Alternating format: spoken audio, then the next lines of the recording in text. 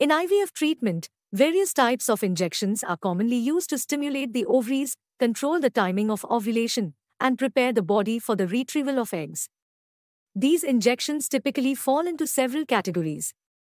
Ovarian stimulation injections. These injections contain hormones such as follicle-stimulating hormone, FSH, or sometimes a combination of FSH and luteinizing hormone, LH.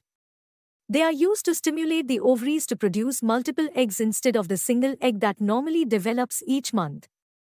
Gonadotropin-releasing hormone, GnRH, agonist or antagonist injections. These medications help control the timing of ovulation to prevent premature ovulation.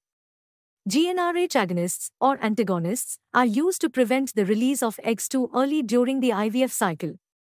Human chorionic gonadotropin, HCG, trigger short. This injection helps with the final maturation of eggs before they are retrieved for fertilization.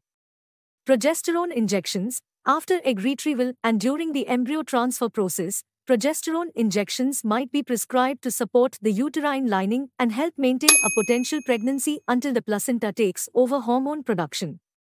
These injections are usually continued for a certain period after the embryo transfer.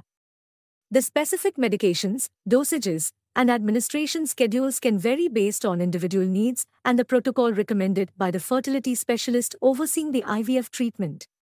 If you found this video helpful, make sure to hit the like button and subscribe for more informative content. If you need help getting pregnant, send us your medical details by filling out our free second opinion form on our website. Thanks for watching.